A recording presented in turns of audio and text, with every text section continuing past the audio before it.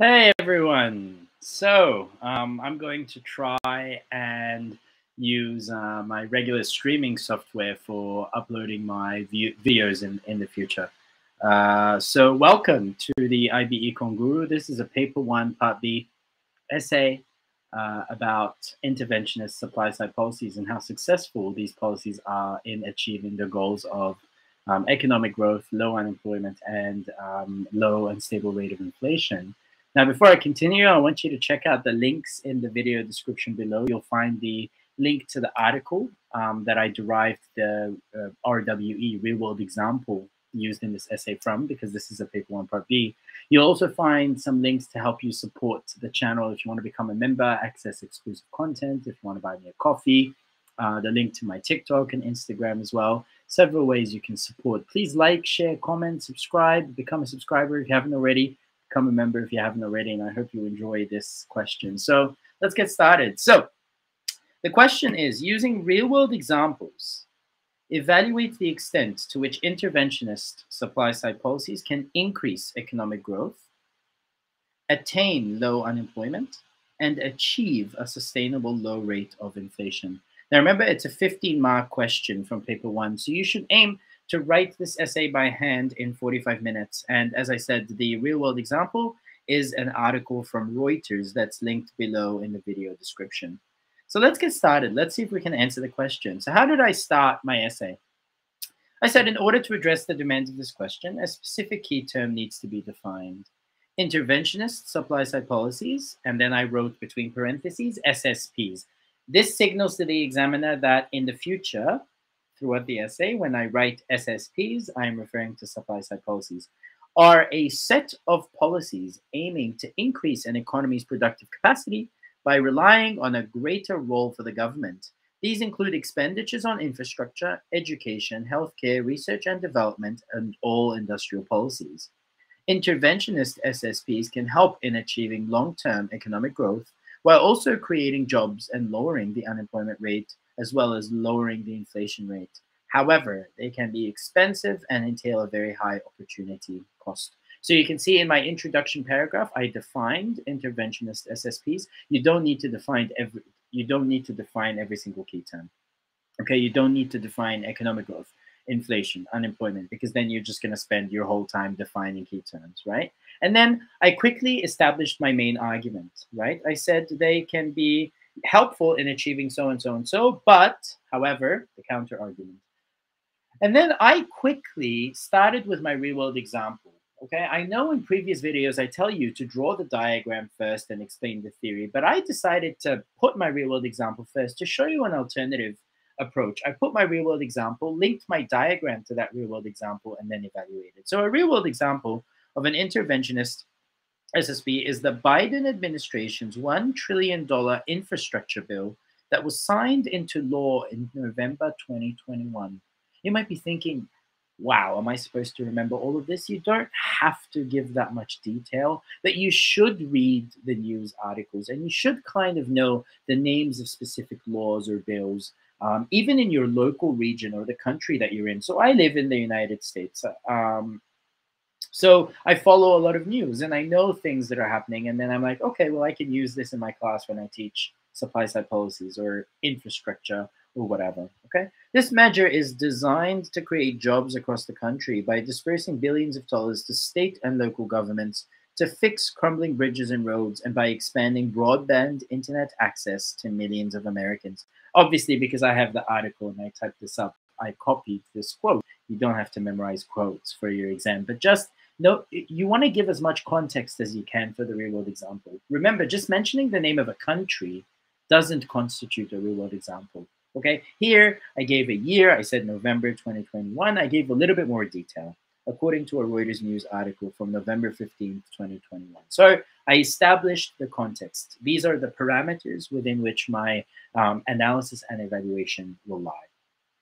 This infrastructure bill is an example of both expansionary fiscal policy and interventionist supply-side policy. Therefore, it will have the effect of increasing aggregate demand, AD, in the short run, which constitutes short-term economic growth, as well as increasing long-run aggregate supply, LRAS, in the long run, and thus creating a new short-run aggregate supply curve in the long run. This constitutes long-term economic growth.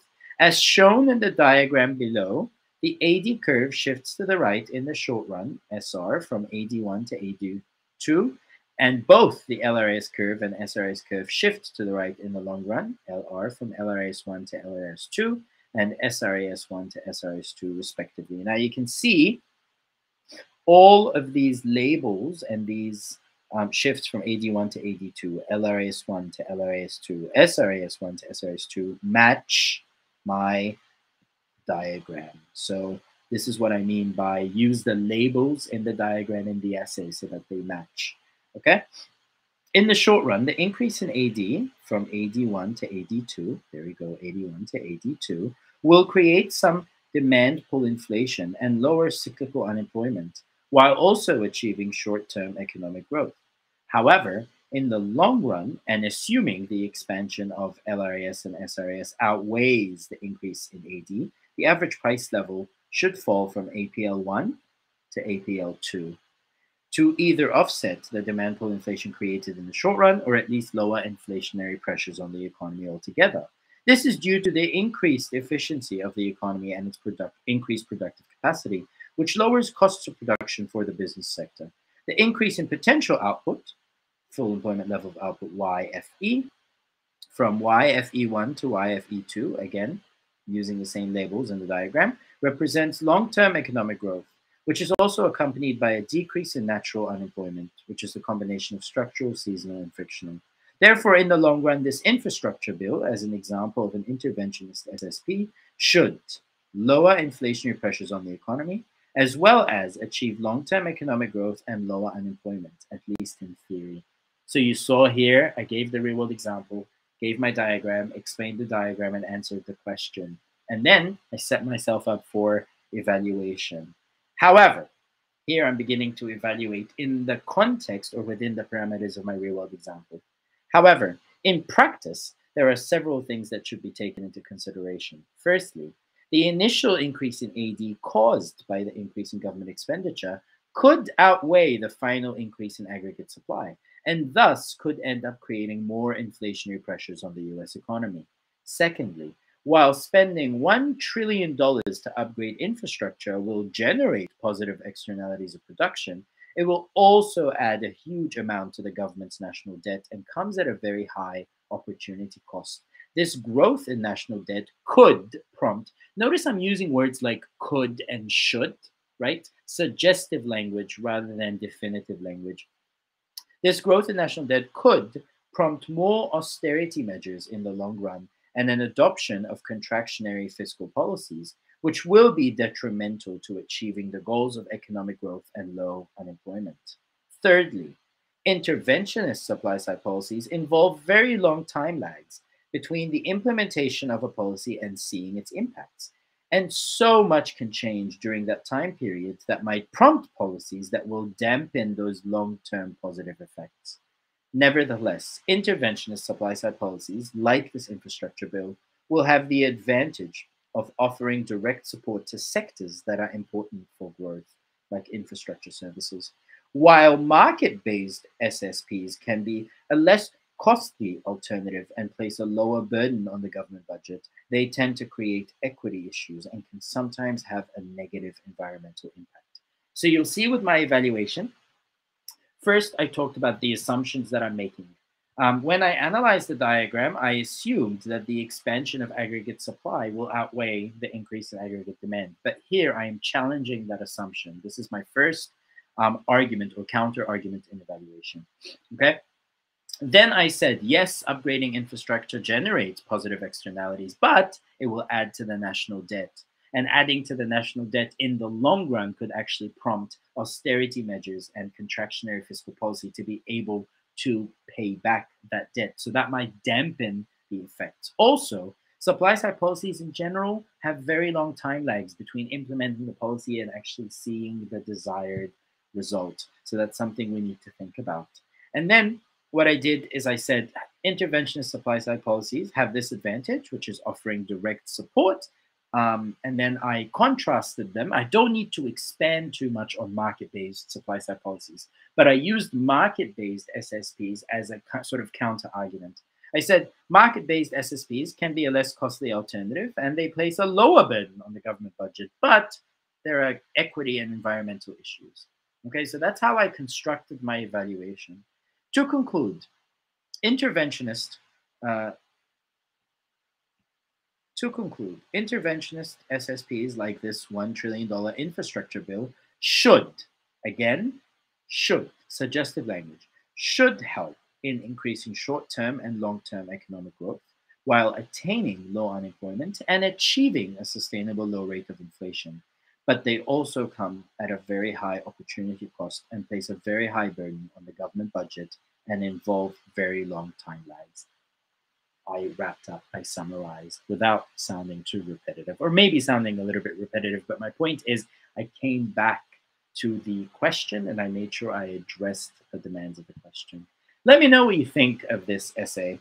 Let me know how you feel about the way I constructed it. I know I shifted things around a little bit, but this is to show you that there is flexibility, by the way, as long as you address all the demands of the assessment criteria. You'll see that I explained economic theory effectively. You'll see that I evaluated. I gave a very detailed, solid real-world example. I drew a diagram, I labeled it correctly, and I made sure I explained it fully. I explained every single label in the diagram in my essay. I didn't just draw the diagram for decoration.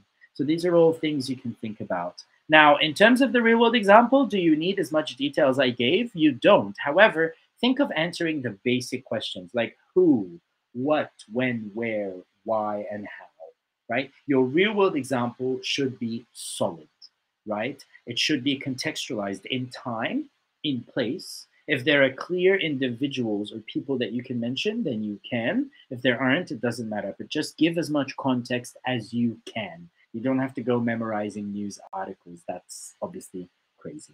Okay? So once again, using real-world examples, evaluate the extent to which interventionist supply-side policies can increase economic growth, attain low unemployment, and achieve a sustainable low rate of inflation. Let me know what you think.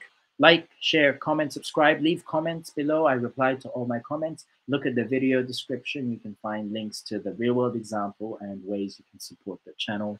And have a great